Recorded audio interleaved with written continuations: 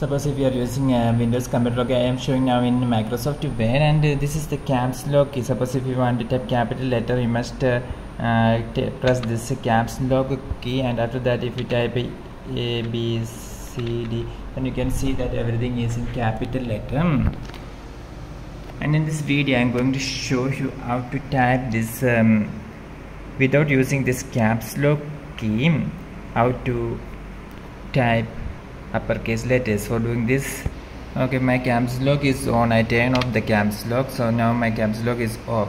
So if I type here A, B, C, D, then you can see that everything is in small case letter.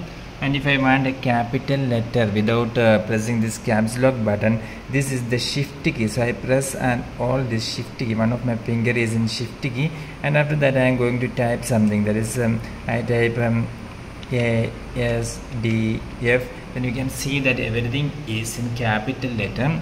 My caps lock is not turned on here, so by pressing the shift key, so press one finger in shift key, and after that if you type anything, Q, W, E, R, T, Y, so one of your finger is in shift key, and after that if you type any alphabets, then it will be in capital letter. No need to press this caps lock key.